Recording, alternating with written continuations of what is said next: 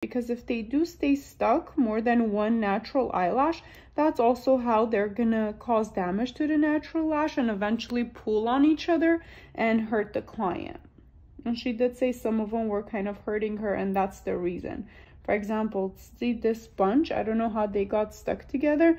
If you really look closely at the base, you can see there's like, this is horrible actually, there's like 5 natural lashes. Somehow they got clumped together with the others.